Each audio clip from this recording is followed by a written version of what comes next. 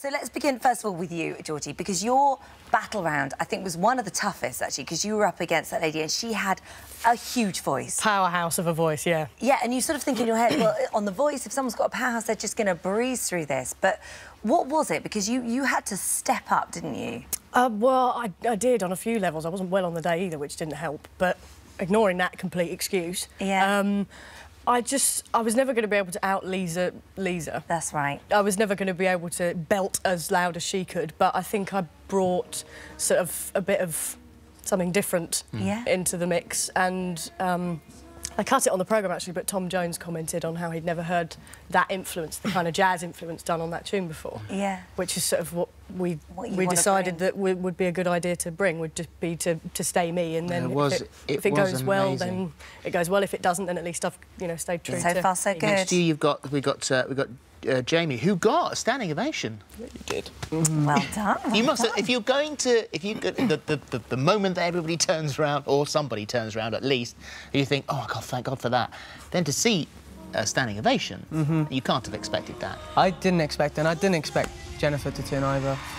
I was just, out of everyone, I wanted Jennifer to turn. Yeah. Because your dad, wasn't it? You really wanted. Yeah, because I see Jennifer as how Jennifer's seen Whitney.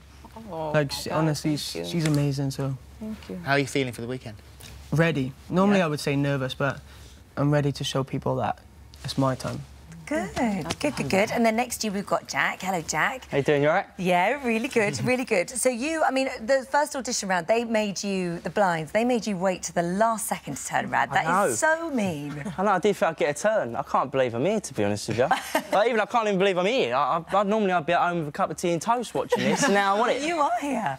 And you've been planning, for the lives, you've been doing loads of gigs just to get ready for that. Yeah. Just been taking on board what Jennifer's been saying, which is just to get out and perform. Yeah.